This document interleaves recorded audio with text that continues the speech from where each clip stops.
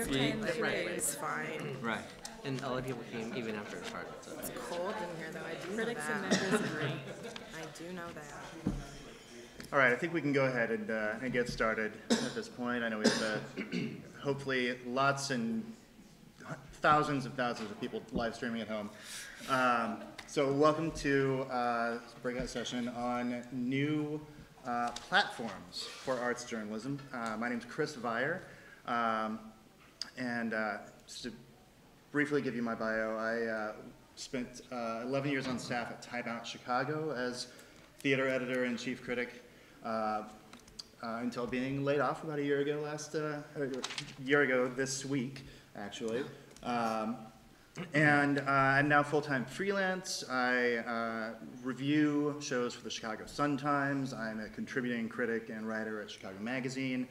I've had pieces at Playbill, New York Times, American Theater, and elsewhere. And about 6 months ago, I launched my own venture, a subscription email newsletter for Chicago theater reviews and news and opinion, and am now at about 500 subscribers on that, about a quarter of which are paying subscribers, which is great, which is one new platform that we can talk about. But I'm going to ask everybody else to introduce themselves and what brings them to this panel as well. Why don't we start with you, Mark? All right. I am Mark Lowry in Dallas, Texas. I used to be the theater critic at the Fort Worth Star-Telegram for 10 years, and I was laid off in 2008. That was sort of the beginning of all the mass layoffs from the newspapers, and the culture writers and the entertainment writers were among the first to go. So with another critic in town, we decided to start what we're calling a theater blog at the time. So we started, it's called Theater Jones. We named it after the great Margot Jones, who was a regional theater pioneer, opened her first theater in Dallas in 1947, was very influential in that the regional theater movement. Initially it was, Initially it was just theater, and because I'd been in a newspaper in a features department that had a visual art critic and a dance critic and a classical music critic, we wanted to open up to other performing arts. So we soon started covering dance, classical music, opera, and about 3 years later, comedy. And later this year, we're launching a new website to cover visual art. So we've been around for 10 years. It has grown. We tried to work off of the advertising model for the first 9, and it just wasn't working. We weren't making a living wage. We tried to pay writers. It was tough.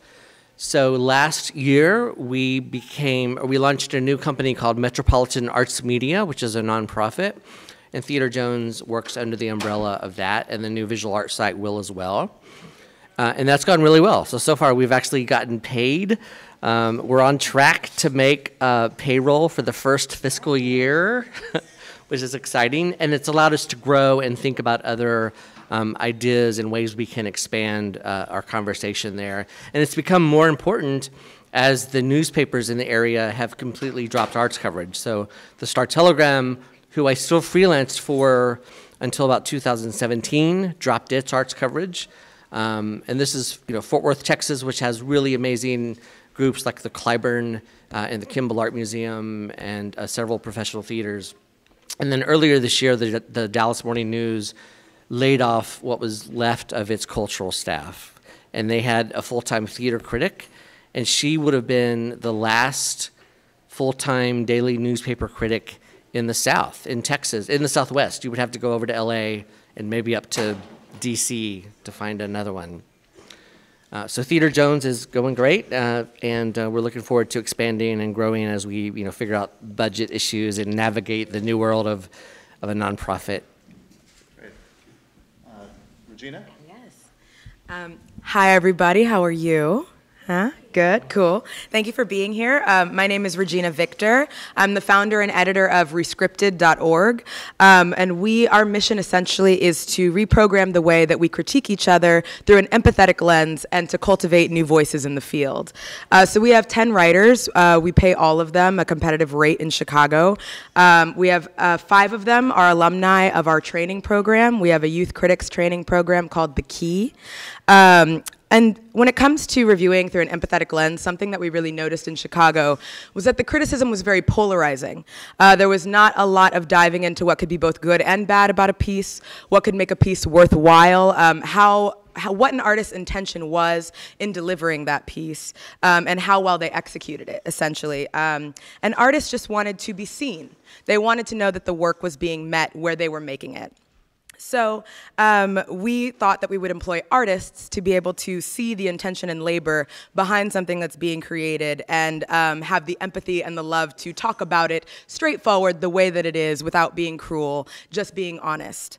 So some of the ways that we do that, we always talk about our own lived experiences are valid and we can be an expert on the things that we know. We try to communicate that to the public through artist profiles, and they might say preferences are Game of Thrones and magical realism. So you know if they go see a play that has a lot of effects, they might love it.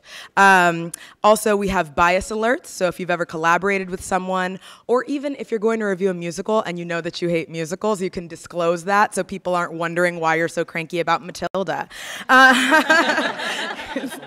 Yes, and The Key was something that we started, we're 2 years old. The Key was something we started in our first year of operation. And that was because I realized that we had to grow the critics that we wanted to hire. It's a 6-week training program. It's completely free, as well as our website is completely free. There are students from all over, age 16 to 24, all over Chicago, both in university and not, in high school and not. As I said, 5 of them are now paid critics for us, and there are some of our alumni that write for the Chicago Reader and Scapy Magazine and HowlRound, so we're trying to get those philosophies out into the greater world of criticism. Okay, thanks. Diksha. Hi, everyone. My name is Diksha Gore, and I'm the co-founder and chief operating officer of a website called showscore.com. We're about 4 years old, and currently we operate only in New York City, but part of the reason I'm here is that we're hoping that this year we will expand to some other markets. And ShowScore is an aggregator for theater. We're actually a discovery tool for theater fans. We are squarely focused on theater fans and helping them to discover theater and see more theater. And the way we do that right now is that we list every single show with 7 performances or more in New York City, in the 5 boroughs of New York City. We list a description about the show, links to the website, links to the video. Shows can upload features and articles. We aggregate all reviews, critics' reviews to the show, and then we also allow members to audiences to write reviews in very structured ways, designed not in the sort of Yelp fashion of thumbs up, thumbs down, but actually to reveal if you didn't love it, who would like it, and if you loved it, maybe the show isn't for a different audience member. And it's really a tool towards, as I said, towards discovery, and discovery across off-Broadway, off-Broadway, and Broadway. And when we expand, it will be tooled towards an entire theater ecosystem, not just 1 or 2 players. As I said, we're about 4 years old, and in that time, we have grown to about 270,000 members across the country. To be a member, it's free. You sign up, you make an account, and there are many ways that you can discover theater. You can browse the site. You'll see if you go on the site, there's sort of Netflix-like categories on the home page. You can follow people who share your taste. So when you write a review, we help unearth people who have similar points of view, so you can follow them. So as they see more theater, you can discover more theater. We also link out to every critic's review so that there's a little excerpt and a score, but then you get to follow the critics who resonate with you or whose writing you like, and you get to build a relationship with the critic. And yeah, that's what we do. We'll talk more. We're privately funded. We're a for-profit company. Sean. Hi, so I'm Sean Daniels. I'm the artistic director at Arizona Theater Company, where the local paper printed one review this past year in Phoenix. And I was the previous artistic director of Merrimack Repertory Theater in Lowell, Massachusetts, where the Boston Globe printed 0 reviews of our last year. But that's okay, because the thing that we've done is that we created a thing called the Cohort Club, where we have 20 community members who are invited to be a part of the process, and we invite them to every rehearsal, to every production meeting. They get every email that goes out about the production. We practice radical transparency with them, inviting them in on exchange for them writing about their experience every time that they come in contact with the work. So if you can imagine that it's 20 people and they each come, 10 times, and then they write about it, the theater then has, hundreds of preview pieces to be able to put out. And even though our board and our staff used to really like it when we got great reviews in the Boston Globe, it actually didn't sell tickets for us in terms of what it is.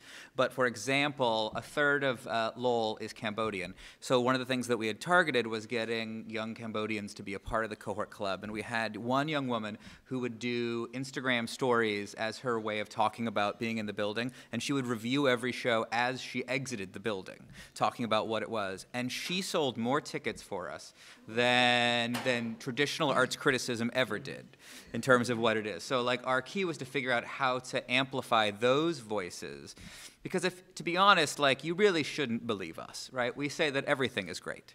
But when we have community members who come in and are a part of it, suddenly you believe her, right?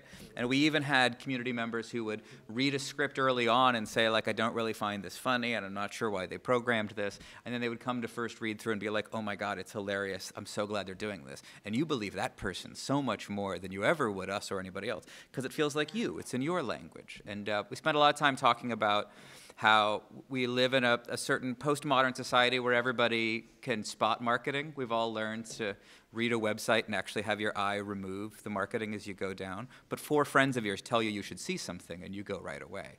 So how do we, instead of focusing on more traditional models, how do we empower people to talk to their communities? We had somebody put their cohort letter in their church newsletter. We had someone who was a bartender who said they would tell people.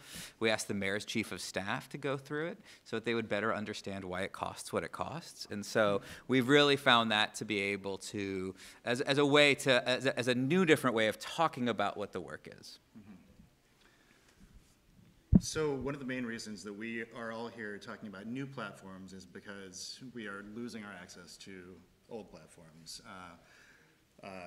Traditional media like Time Out for myself, Mark, your days as a newspaper critic. I am spotting several people in the audience here today who I know were laid off as traditional media theater critics. And so we're all working to find new ways to either get our own voices out there or to empower non-traditional voices, underrepresented voices, audience voices. I would love to hear each of you speak, which you sort of did just now, Sean, but about the particular kinds of voices that you're looking to host and or to amplify. Mark, I think you said that most of the folks writing for Theater Jones come from a traditional journalism background. Is that fair to say? No, actually, it started off that way. It started off as I would find journalists, people I had worked with who I knew, but also we found a few people from the colleges who were teaching in the various disciplines. And over time, as we started finding new writers, we found more people from the arts community who had been artists. So our chief classical music critic was a composer, a conductor, he's a pianist. He understands every single era of classical music and knows how to write about every genre within that discipline. And our other music critics are also trained musicians. We have 2 vocal writers who write about choral music and art song and opera. and they teach voice in town. We have all of our dance writers are dance instructors at local colleges. We started off by hiring the former Dallas Morning News dance critic who had been laid off as well. So she was our chief dance critic for a long time, but we also built up these other core of dance writers who were dance teachers and had been a part of other dance companies in other cities previously. Some of our theater writers had been actors and theater artists as well. But we've also pulled in a lot of what we do on the site that I really love is I didn't want it just to be about theater critics and art critics sort of telling people what they think of the scene. I wanted to have the arts community involved. So pretty soon we started trying to get people from the arts community to write monthly columns for us. So it started off with the Dallas Opera CEO actually pitched to us about writing a monthly opera column. And sometimes it got really, really into the weeds of how to market to opera audiences and about ticketing systems. But sometimes he would write about, Puccini's greatest hits. And that sort of led to us asking other artists to do things. So we now have a dance writer who's also an independent arts maker who writes a monthly column that's sort of about that, about dance and being an independent theater maker and dance maker. There is a newish theater company in Dallas that's about 2 years old now, and I wanted them to chronicle the experience of what it's like to start an arts company, a theater company, and write about it on a monthly basis of their journey of going through that. So they started off writing about why they decided to form, and did they want to be nonprofit or not, and how did they put together a board, how did they program their first season, and we've skipped a couple of months, but they've been consistently writing about that. They're about to announce their third season. They become really popular. I had a writer in town who ran a cultural center. She retired. She was very politically outspoken. I wanted a column about the intersection of art, and local politics, and she would write about city funding issues and equity issues, and we got, people loved it. Some people in the city hated it because we were calling out some city government and funding issues. And so we've done things like that. And then I'll have a choreographer sometimes interview a choreographer as a Q&A, just as a feature, or a director talk to a director, or a playwright talk to another playwright. So, and some of them are fairly big names. We have Regina Taylor, the playwright, who's about to do an interview with Jonathan Norton, who's a local playwright who's having his world premiere at the Dallas Theater Center of a play called Penny Candy. It's previews tonight. And Regina, who is a Dallas-born playwright, I've known her, and I've asked her to do this before, so she's done a couple of interviews for us with other playwrights as well. So I wanted to have all sides of that. Yeah. Regina, yes. Victor, not Taylor. Rescripted is largely artists writing about artists or about art. Do you see artists as the audience for what you're doing there, or do you see it as something for audiences, for general readership? Who is Rescripted aimed at, in your estimation? Yeah, so I think, I come at this from the perspective of an artist. I am a director and a dramaturg in my everyday practice, as well as an audience engagement consultant. So I would say there's both sides to that. I think about how reviews serve us and wanting to be seen and wanting an understanding of our work. But then I think about how I use those reviews, and it's usually to explain my work to everybody else.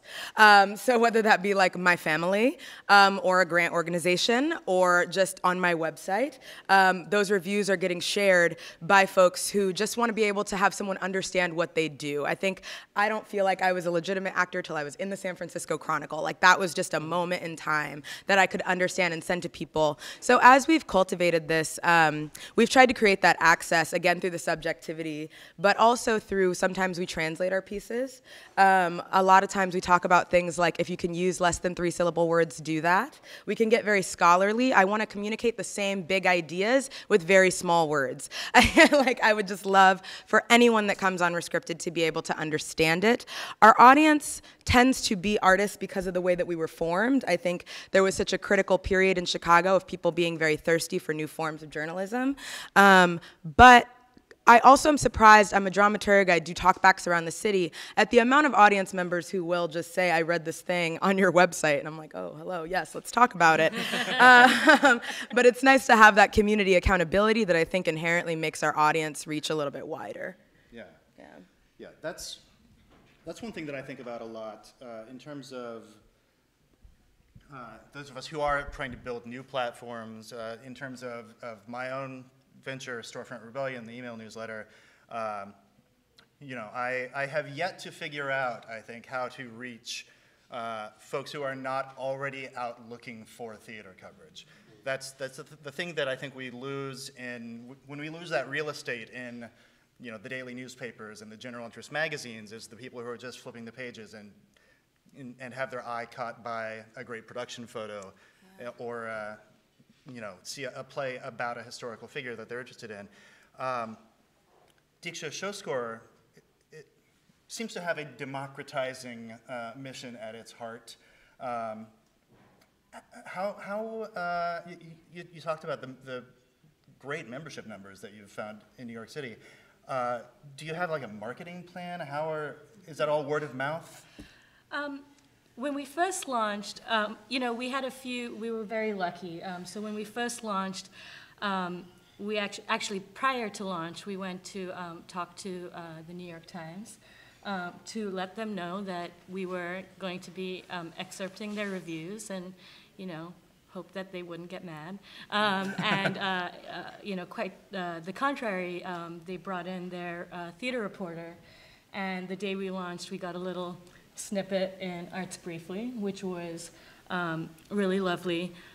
We did do a little bit of social media marketing to sort of get going, but there has been a lot of word of mouth, and I think that for theater audiences, you know, especially really active fans, when we ask them, you know, why don't you go see more theater, totally expecting them to say that it was price, what we actually heard was, well, it's hard to figure out what to see. You know, we know the shows with big marketing budgets, which also tend to attract reviewers. And then you know, so we know Broadway, we know a few big off-Broadway, but beyond that, the ecosystem is vast. And, you know, we all know, I used to be a marketing director before in a previous life, and we all know, you know, the ecosystem, the sort of journey of a limited run play. You do previews, it's hard to sort of build word of mouth.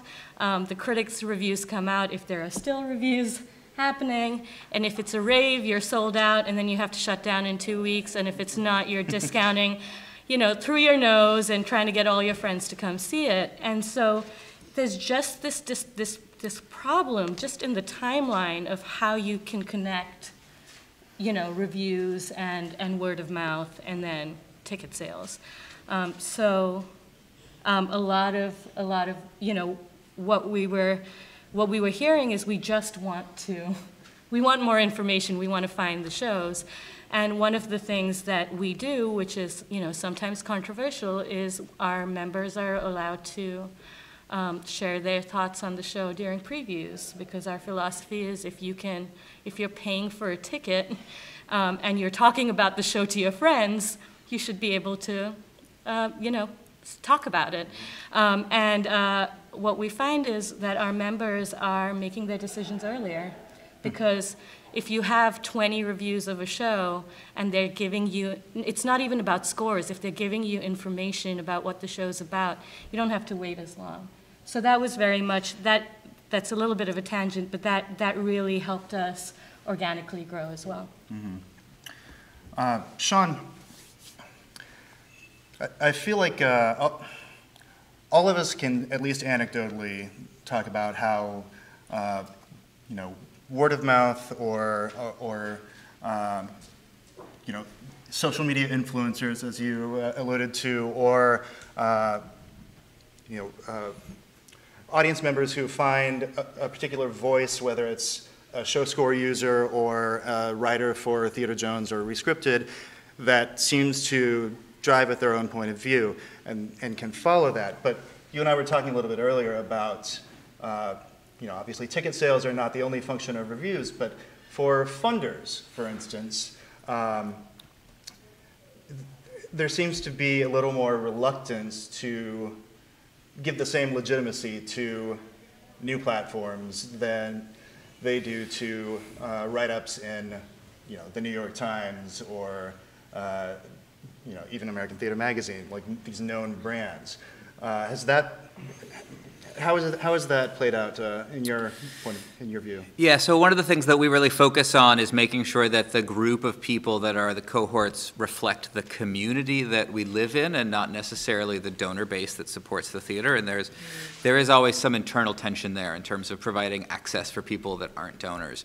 I think the one thing that has worked with that is that means that it's really natural then when those people reach the communities we always want to be able to reach, and we're able to grow those numbers. The flip side of it is what you're talking about, is that when we go to funders, when we go to commercial producers, or we go, we put together our Schubert application, so Instagram stories don't carry the same amount of weight in terms of a great review was, even if it actually sold more tickets for us. So we have to attempt to track it all the way through and be able to say that, because they want numbers or something hard somewhere, right? So if we can say that more young people, or more people of color, more people attended for the first time because of that, that's then numbers that we can then pass on to people. But it is something that is lost in terms of what it is. We can have 20 cohorts write a great review and it sells a lot more tickets, but when it comes time for us to go before the NEA, we don't include any of those because we know that they won't be taken as though the work itself was thought of in a great way. So I think that is the challenge in terms of empowering our audience members, is there are still larger institutions that we really rely on in terms of for funding, or even just to get a producer, on a train to come from New York out to Lowell to be able to see something.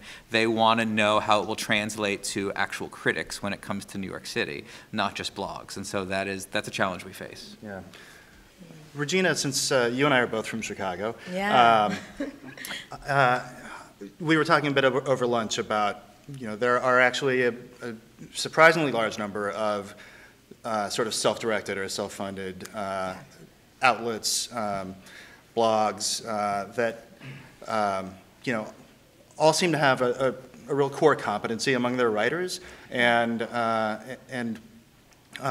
pretty strong output. Have you encountered any resistance when you were first launching Rescripted?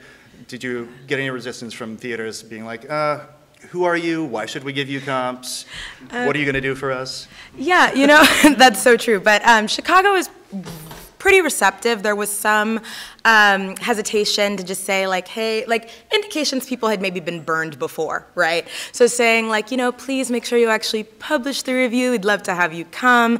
And I do think that there was a lot of faith extended because of my artistic relationship to the community as well, and the fact that when we started it was just me.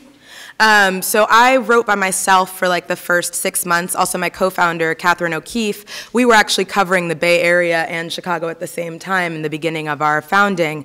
And it wasn't until we picked up funding by Friends of Chicago's Neighborhood Theaters that we started focusing specifically on Chicago. That was in 2018. But yeah, so in terms of talking about resistance to quality control, right? Trying to understand quality control and what you're going to bring to the review, and that exchange, I think, has grown as our reputation has grown, but hearing other folks through the conference talk about how do you surmise a blogger's quality. I think that's something that Rescripted has really tried to identify as like a style guide, but also an ethical guide of like, how do you go to a show? Like, how do you check in? How do you, just that basic stuff. What is your protocol? Don't talk about the show in the lobby. Like, just very basic, but you have to say it, right? Like, otherwise, how do you know? So trying to set the culture of critiquing and also reshaping the critical relationship to the community, because I don't know about you, but like, it can be really awkward sometimes. You go to a show, you know everybody, and then the opening party happens, and they're like, oh yeah, you can stay. It's a little bit awkward if every critic stays, but, and I'm like, what is that? Should we not be able to all break bread literally together? I just hope that can kind of mesh through this critical reprogramming. Yeah. It's funny, I can think of some long-established critics in Chicago who could learn that etiquette about not talking about the show in the lobby. Don't do it. I'm not sure how many of you were in the other session this morning about new funding for journalism. I think there's so much overlap between what we're talking about here and what was talked about there that we almost could have done it as one session. Yeah. But I was interested in hearing what Wei and the other panelists were saying there about working within established platforms like Artburst Miami, sort of syndicating content to legacy publications, or I believe Wei was talking about similar model with the Indy Star and the Houston Chronicle.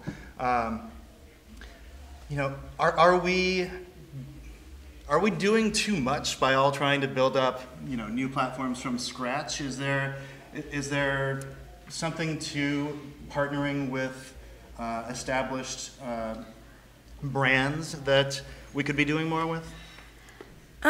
I'll just jump in really quickly. No, I do think there can be more collaboration among outlets in general. Like, I think it's been interesting to try to bridge the different places that I work for and freelance for as well. There's a new project called 3View that's coming out, and I'm hoping we're going to collaborate on being a Chicago point person. And they asked me, like, does that conflict with Rescripted? And I was like, no, if we're trying to figure out how to reprogram the way we critique something and to do so with empathy and to redefine expertise, then we're doing the same thing. So I would like to see more collaboration, and I think this conference is inspiring a lot of it, so I'm grateful for the space.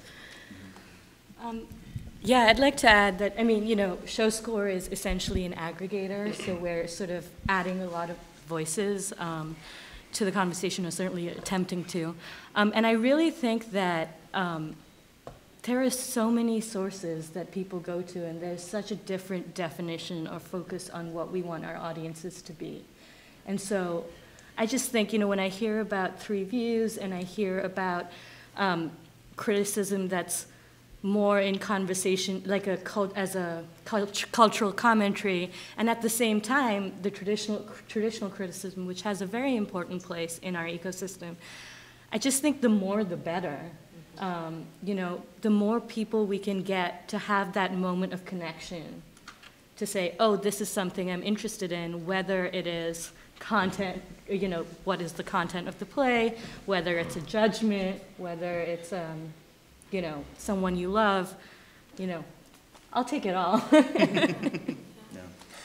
Yeah, I guess, for us, it's like a printed review still moves more than anything else that we could do. I guess we're just bracing, I'm trying to think ahead, like if they're essentially like fossil fuels, like how long, like we can call them freedom reviews or whatever we want, right? If we're gonna change the name of it, but like, we would love to be a part of it, but I think I'm just, in two different theaters, I'm looking at one print review over 2 seasons. So like we can collaborate, but like, should we not be thinking ahead for if in our lifetime that completely goes away, what have we been putting in place to be able to get the word out about the work that we're doing? So I'm all for collaborating, but we're kind of creating systems out of a need because we have less options than we had before. So we're trying to be aggressive in terms of coming up with what it is. So I would be happy to collaborate because God knows we get that one print review, and you're right, people come across it that don't normally do. Suddenly it feels like your local neighborhood newspaper where you're just reading about things that you might not have, and you discover something new. So I think like that's what we're always trying to fight against. Mark, did you? Yeah, I mean, I'm for the collaboration and working with those institutions. Because we're now a nonprofit, we're trying to have some discussions with legacy media, similar to what Artverse is doing, although they're funded differently than we are. They're funded through the city and the Arts Council, and we're doing sponsorships from the arts groups, but also going after the traditional forms of funding that the arts organizations would, like seeking donors and starting our individual giving campaign, something I've never done, and let me tell you, it's fun. Really fun. And that's sort of been it brings up the issue because we're funded by sponsorships from the arts organizations, and it's basically advertising, and we did the advertising model before. So there is that question of objectivity that comes with that. It's certainly not from our side. We know we're being objective, and we even have it in our contracts for sponsorship and for advertising. You know, being a sponsor of Metropolitan Arts Media doesn't mean you're going to get any coverage or any kind of coverage, and there, correct, and there are a lot of groups that do not sponsor, and we cover them, and I've always been adamant about covering the entire scene of the different budget sizes and the length of time, and I want to give a lot of ink to emerging artists as we do the big, multi-million-dollar companies. But I do worry about that audience perception when they're reading a review, and there's an ad for it, that theater next to it. Sure. Hopefully, if they see that it's a bad review or a more negative review, that's not a factor in it. But it is a concern for us, and so our goal for the future would be to try to figure out how to get the thing funded strictly through foundation money, grant money, and individual donors rather than sponsors from the arts groups. Yeah. But they want to support what we're doing because they believe in the future of arts journalism, and that's they're advertising on a site that is seen by a lot of people, but they're also supporting the future of this thing we're all grappling with. I just wanted to add one more thing to that, too. I think something that's really key to remember is that we're all so different, too. Like, all of these platforms are very unique to our voices, just like even writers that are still in print are very unique. Like, I need both the Root and Very Smart Brothers. I want more than just one type of Black person coverage, you know what I mean, for culture and arts. But even thinking about the way that we started The Key, the Young Critics Training Program, is a bunch of us kind of had a similar idea at the same time in Chicago, and we all emailed M. Joy Gavino of the Chicago Inclusion Project, and she was like, whoa, let's just all have dinner. And so we all got together, and Oliver Sava, who is the co-founder of The Key with me, happened to be there. And instead of all three of us creating our own offshoot programs, we collaborated, and we all work on The Key now together. So I do think, like, collaboration, when people are invested in the future, local journalists were also really supportive. Chris has come in to talk to the students at The Key, as well as Carrie Reed, who I also have to name, and Katie Sullivan. Those folks really promoted us and were really, really strong advocates of both Scripted and The Key, and those collaborations were huge in our founding. Yeah. Can I add something? Yeah. Yes. On the diversity of the sites, what I'm really excited about with this new future of arts journalism, and I'm a member of the American Theater Critics Association. I'm the membership co-chair, and that's an organization that has gone through a lot of change because critics have lost their jobs over the past 10 years. And so we've tried, and there used to be the rules of, you had to be a paid critic to be a member, which, doesn't happen anymore. So we had to figure out a way to keep that organization growing. And we're trying to identify critics and journalists who are using so many different platforms. There are podcast and audio platforms and video reviews, which is still fairly new, but I see it every once in a while. And all of that is very exciting to me about the conversation that we're having, in theater. Is it going to pick up, millions of subscribers like a newspaper? Not now, but I think we'll all get there.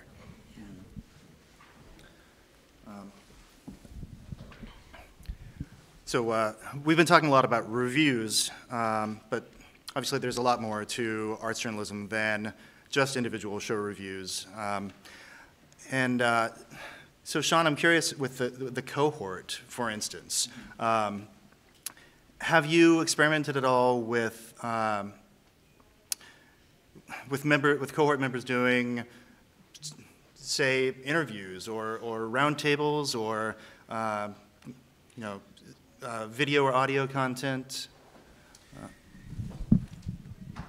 Yeah, so the cohorts have to write or share with their community every time that they're in the building. So actually the majority of it is before the show opens, right? The majority of times that they come in contact with it is in rehearsal. They get free tickets to all the previews so they can see how a show changes over the preview process, and then opening, and then that's it. So actually the majority of things they create is kind of based on today they tried to, stumble through for the first time. And I think my fear at the very beginning was that people wouldn't understand what they were watching. And of course, that my audience is so much smarter than I give them credit for. Like, they're actually thrilled that people who met each other 6 days ago are stumbling about pretending to be, father and daughter having an emotional moment. So, and the thing we found is that, we all know you work on a show, you kind of drink the Kool-Aid, you root for it, you want it to work. And so what happens to these people is the same thing, that they're amazed that after 6 days that these people can do it. And then they're also amazed that when it comes time to do a 2-person show, it takes 36 people during tech to put on a 2-person show, which they wouldn't have got before. So that's the type of articles that they write. And so I think because that comes from they're coming from a place also of not knowing the lingo and not knowing what they're supposed to know. So they talk about it in a way that I think the average person who comes across it, it's very easy for them to digest. It's very easy for them to understand what's excited about it.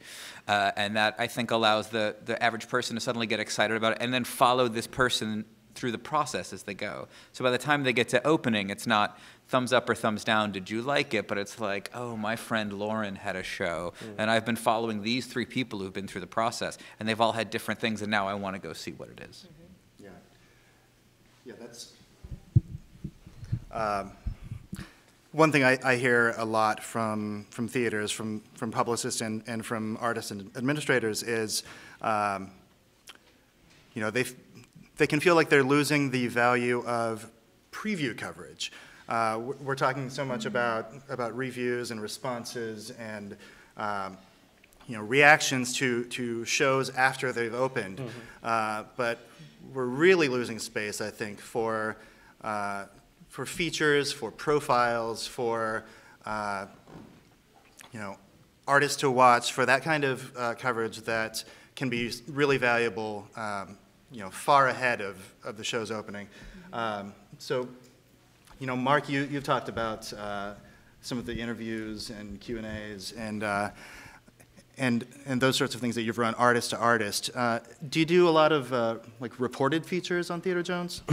Yeah, so part of taking up the mantle of the arts journalism outlet in town was to also report on all those things I would have written about as a newspaper arts writer. So a new artistic director, the closing of an arts organization, talking about funding issues in the city. But one big change, one big scary thing for us is that about 2 years ago, we broke a major Me Too story. If you read the story about the Dallas Theater Center guy, the Me Too stories had started happening in 2017, and one of our writers who writes essays for us, she asked me if we should start asking the community about Me Too stories, and let's try to put some essays and stories together related to that, just to be in that conversation. And so we started getting, and she asked for people to send her tips through Facebook or via email. We got a lot of tips. There were rumors about this one person in the community for a while, and we got more about him. And we started following that story. So there were 3 writers. I had a journalism degree, 20 years ago. So I had studied journalism law and all that, but it was 20 years ago, a different era. We weren't nonprofit at the time, so we did not have money for a lawyer. So I asked lawyer friends of mine. I consulted with a professor of media law at SMU as we were getting closer and closer to breaking the story. And I think even to this day, we're the only media outlet that's not a big newspaper that has broken a theater Me Too story. And it certainly got us, it got picked up nationally. We continued that conversation when we ran another series of essays by some of the victims who did not want to speak in the story, but later felt compelled to tell their story. And so we ran their essays about it. The Dallas Morning News did a big feature about 5 months later, an interview with this person, sort of like his career was ruined and this is what happened. And it was, a really long feature story. There was a lot of people in the community upset about that because it felt like it was too soon. We had people writing essays in response to that as well. So that was so far the only big investigative piece we've done, and it was really frightening for me. Yeah, that's the kind of reporting that is really difficult to do as a small organization without that infrastructure of as you say, lots of editors and lawyers and the money to back it up if needed. Right. I think. I'd like to open up the floor to questions if we have any. I see somebody right back there. Jordan, you wouldn't mind taking the mic? Oh, thank you. Thanks so much. Well, yeah, maybe take the whole thing.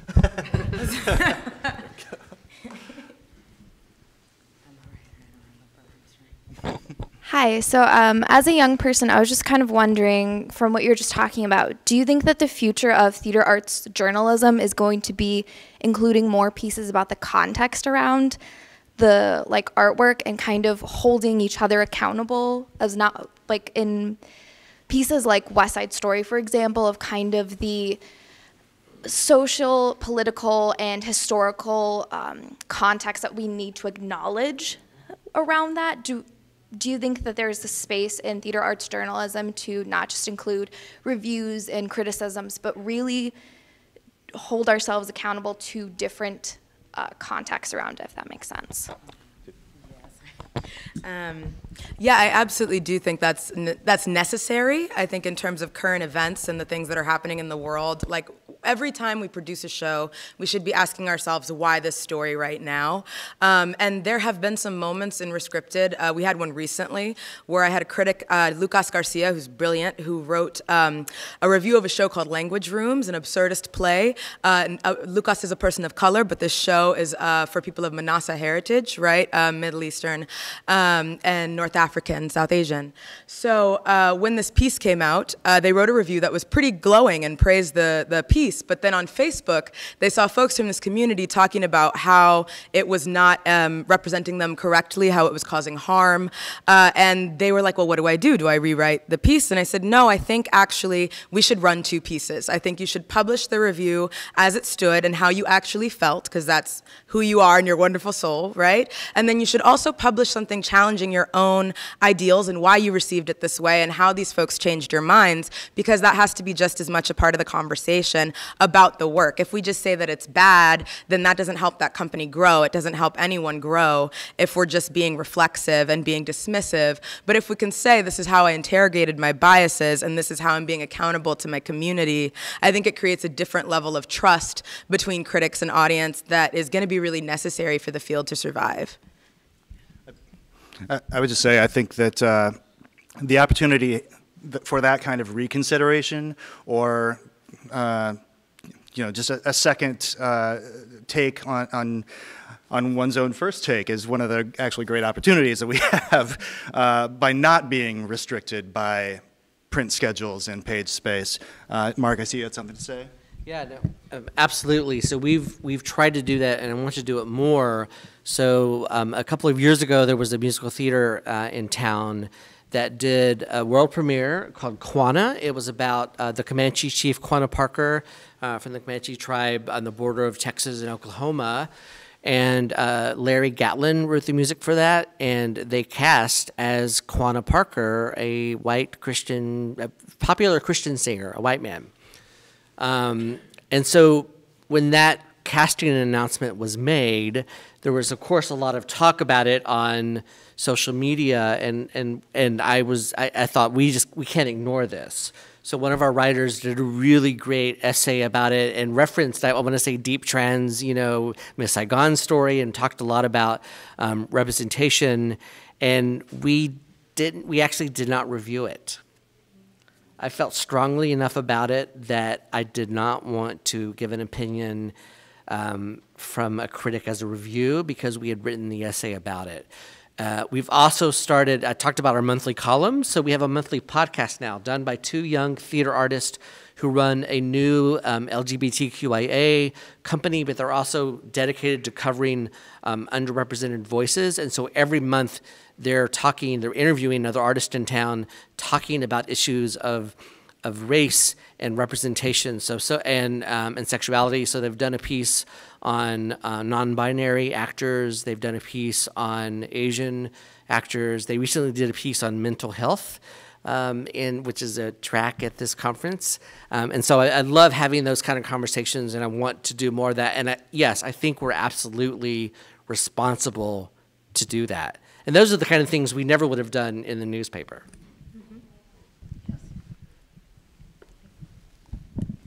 Thank you. I also wanted to say that in addition to just contextualizing works that may be received differently, I'm actually really compelled by reviews or articles, forms of journalism, which really reflect a personal place that the writer is coming from. And I want to mention Jose Solis, who I just think is doing really beautiful things with reviews or responses to artwork. And, he wrote this great piece about what the Constitution means to me that was from the point of view of taking a young woman to see a family member.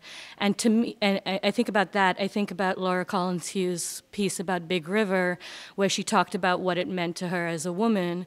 And I think that for me personally as a fan, having someone who can reflect my experience back to me in the review, in the response, is something that's incredibly powerful.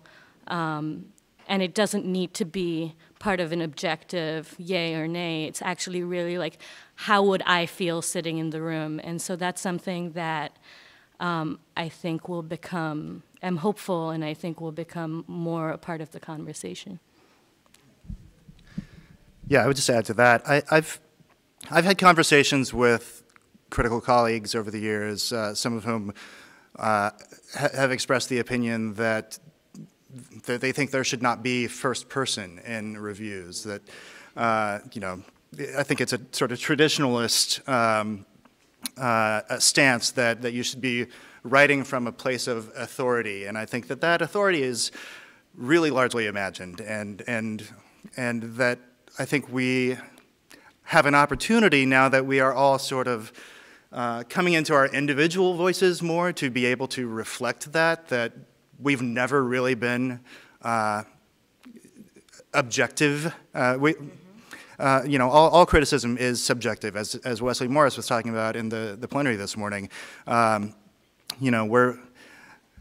think we have an opportunity to admit to ourselves that we are not here to be right. We're here to be ourselves. So, do we have another question, perhaps? May I ask a question? Absolutely. How do you deal with issues of quality in the work you're publishing? Since, most of you, most people are bad writers. And Regina, you talked about you're doing this, you're training people.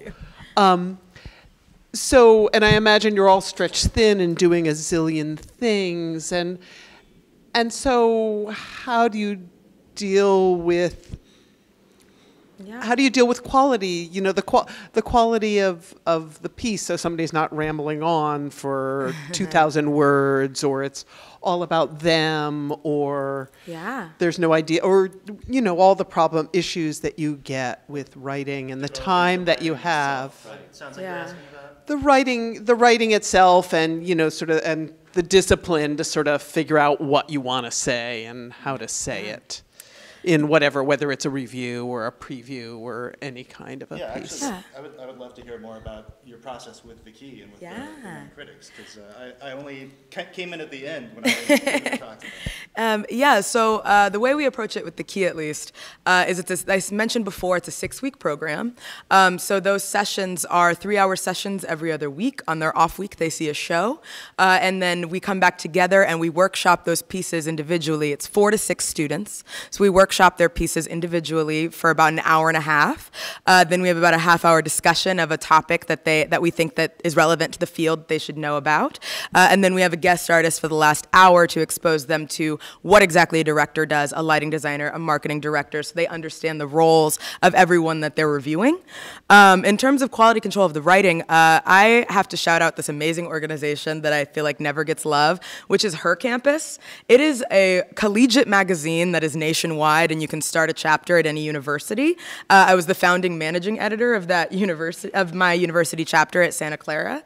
So in terms of publishing schedules and style guides and things like that, all of those traditional journalism practices, I already knew from doing that for 4 years. And in addition to that, I've been working in dramatic criticism and as a dramaturg and the writing skills that come from working in that scholarship. So that is essentially what I teach. We just teach MLA, but it is important for me to say, I strongly also believe in English being flexible to people as long as you understand it. I really have problems adhering to grammar in the strict sense that I feel like it can be colonizing sometimes, you know? It can really just oppress people's ability to understand something. And so if a sentence maybe is not structured exactly correctly, and it's easier to understand than if it were structured correctly, I'm more likely to publish the vernacular. There are pieces that I choose to write in a more vernacular and approachable style because I want them to talk to a specific audience. So the quality control varies very much, but in terms of the content and what they're writing about and what they're focusing on, the basic principles of criticism, like what are they trying to do, did they do it well, and then what do you think about it, which Bill brought up at another conference. We teach those sorts of things, but we really try to let them employ their own voice and find out what professionalism sounds like in their voice, rather than having a style guide forced upon them, if that makes sense.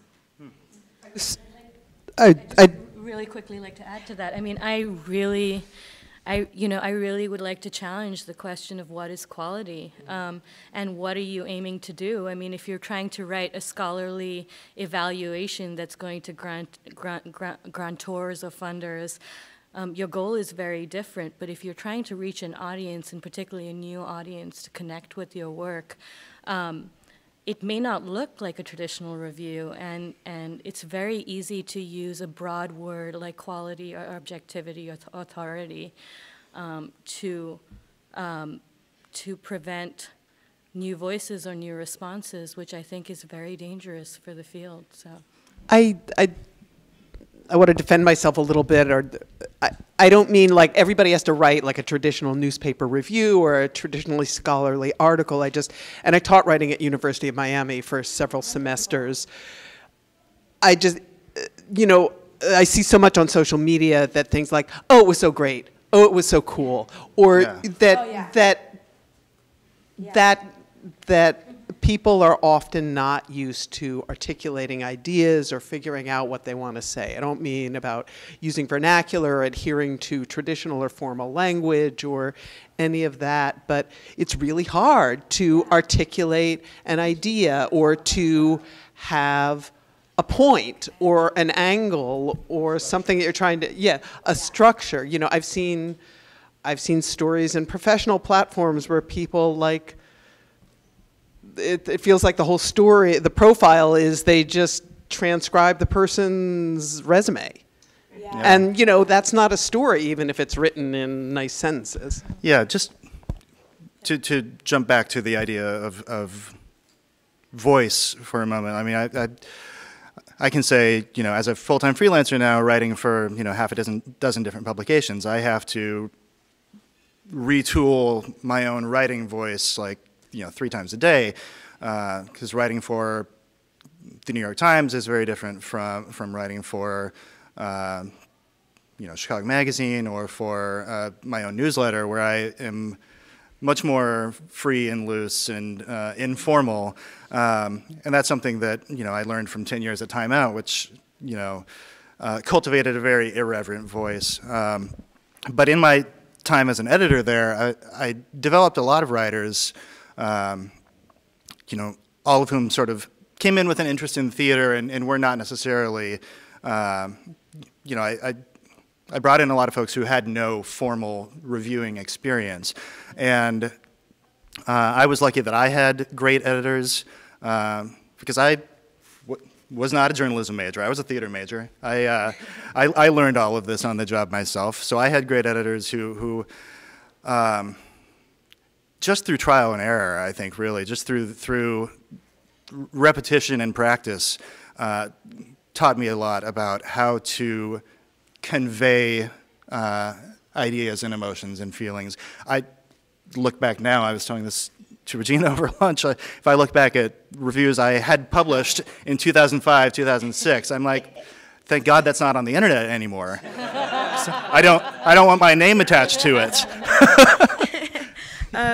Yeah, I guess I would round that out by saying, I feel like my job is just to help people find their expertise and what that is. That's why I talk about lived experiences. Like an example is Lene Hickman, a student I have who went through the Key, who's a student at DePaul and is still writing for us professionally now.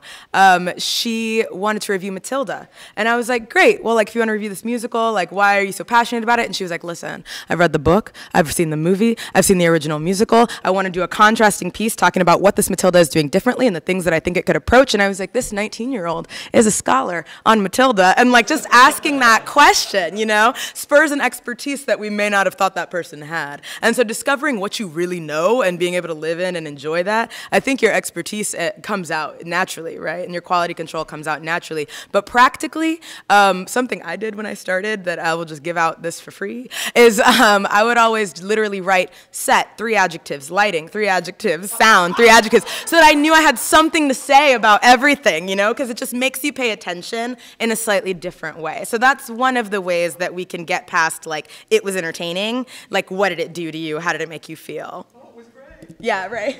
Yeah. I guess. Oh, and then there's one in the back who's been waiting for a while, too. Like I ever needed microphone. I'm going to stumble around here. There is clearly a need for diverse voices, diverse backgrounds, non-traditional approaches, etc. And most of you know I'm the chairman of the American Theater Critics Association. I started out as a Dead Tree legacy media person, and now I'm completely online. And it's important, and ATCA is very conscious of the fact that we need to be far more understanding of how there are more venues, there are more approaches, okay? That's important because I'm about to sound like I'm going to contradict myself. But when she talked about quality, I believe deeply that there is a difference between venting, having an opinion, and actually being someone who has critical analysis skills, which you have to develop by learning how to do things. But the fact that somebody's got an opinion and can put 5 sentences together or shoot an Instagram picture as they walk out the door, in and of itself, the fact that it's original is cool, but that doesn't necessarily mean automatically that that's quality. The fact that somebody has a unique way of approaching and expressing themselves does not mean that there is inherent an analytical skill and critical skill. And I think, maybe I'm showing my age, I think I'm very open to more voices. I'm more open to people learning how to do what they're doing, because none of us started out having any idea what the hell we were doing. Mm-hmm. Yes. But I think I'd like to see the world acknowledge that there's a difference between people who love theater and talk about it and people who know how to look at it and put context and history and analysis in there. I'm going to tell you one quick story. There was a chat room on the internet back when CompuServe was still there. And I remember very well, there was this Theater Lover 14, and he wrote, this is going back 35 years or more, the greatest musical of all time is Les Miserables, and the second greatest musical of all time was something similar. And I thought, okay, those are great musicals, but they're not the greatest musicals of all time. Of course, it turned out that his name was Theater Lover 14 because he was 14. Mm-hmm. And you didn't know that. And his experience level was extremely limited. So I just want to put out an ability to make a differentiation between someone who has an interestingly expressed opinion as opposed to someone who's doing a critical analysis. I don't want to babble on too much about this because I know we don't have too much time. I'm sorry. But no, you're good. But something that I want to address too, because I get accused of this a lot, is what is venting, right? And is it about receiving something that is not in a tone that is usually written in? Because, for example, something that I do really intentionally, I have a series called Dear White Critics. And I write it, literally, it is responsive. It is usually when something atrocious has happened. So, for example, we had a critic print the N-word in Chicago. And I wrote, Dear White Critics, please stop saying the N-word, right? And I write a critical analysis. I actually sit there and I highlight blocks of text. I highlight blocks of text and I write a response. And I highlight a block of text and I write a response. And I always open with something that will make anyone who's reading it know that I am holding them and seeing them and that they are safe and that this dialect is something that they can understand. Essentially, I refuse to code switch in writing. And I think that a lot of times that humor and that sharpness can be perceived as ill will, when really it is like when people of color are upset, they use humor to talk about something, and it can often be perceived as being angry when really like I'm laughing to keep from crying kind of a thing. So I just want to introduce that also into the conversation. I guess I would say I doubt that anyone is mistaking Theater Fan 14 for a professional critic. I don't think that, I think there's room for Instagram influencers and fans on chat boards and professional analysis, all to live alongside each other and all to reach their own different audiences. And boy, what we need is to reach audiences that we're not already reaching.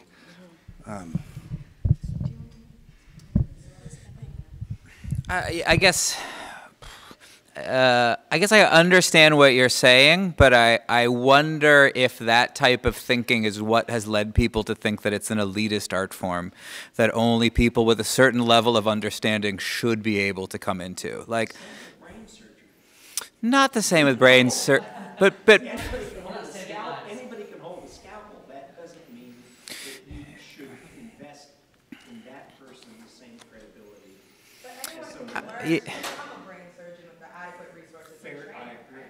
Yeah, so I guess just, I worry that you tell a 14-year-old that his opinions aren't valid because he doesn't have a full understanding, and that 14-year-old then chooses a different art form with which to be able to be a part of.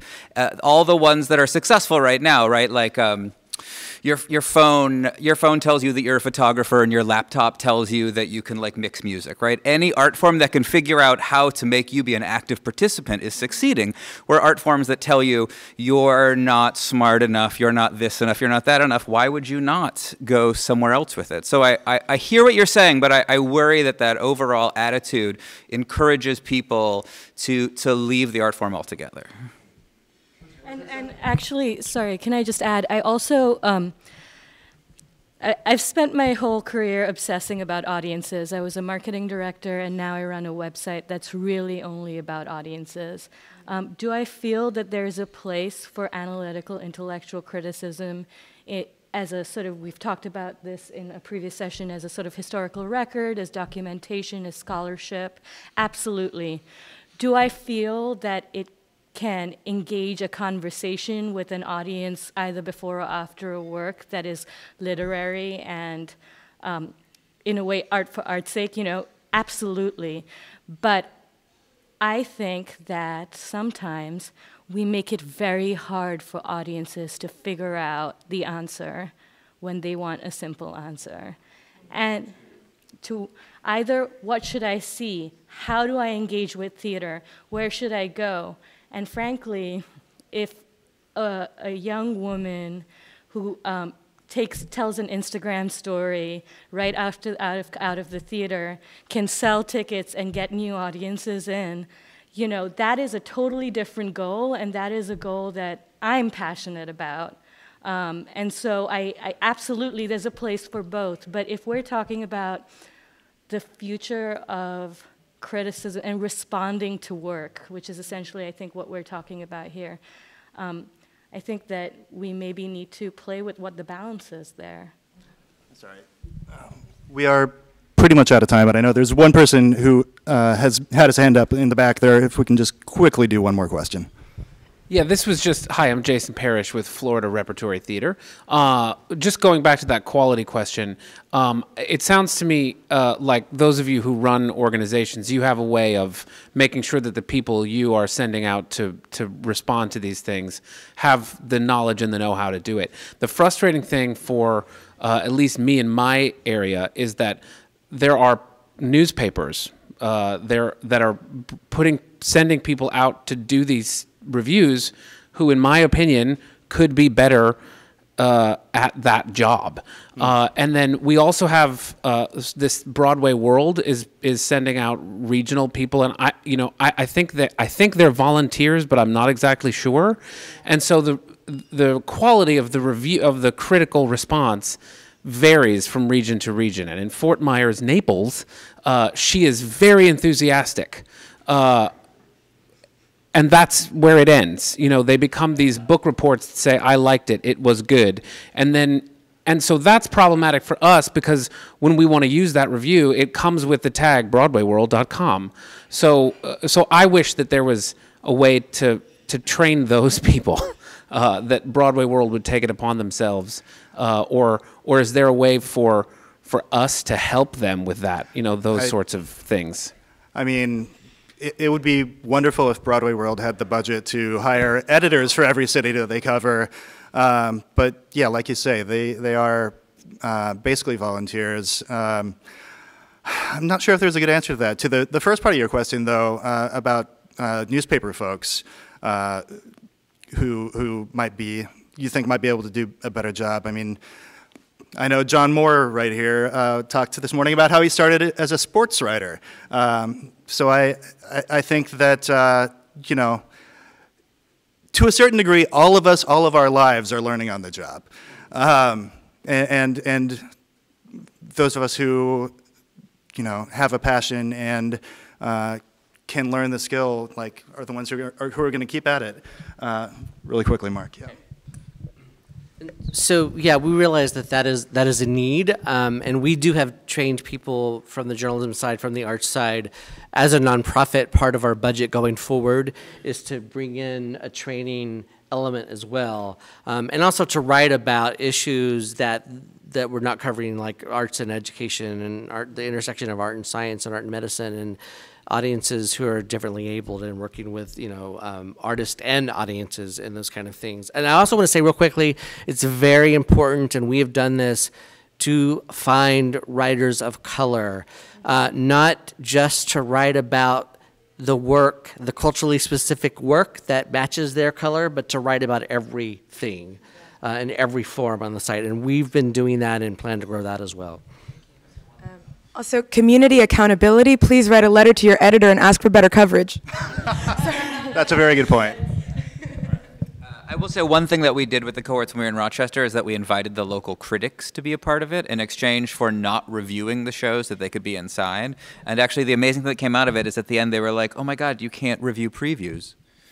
You know what I mean? Like, which is like should be a breakthrough, but it's like if they don't know what it is. And I lived in Atlanta when they moved the food critic over to the theater critic, so I understand that, you know, if we can do some level of educating them, then it's a benefit to all of us.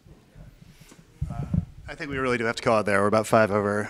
But thank you so much, everyone, for being here. Thanks to our panel.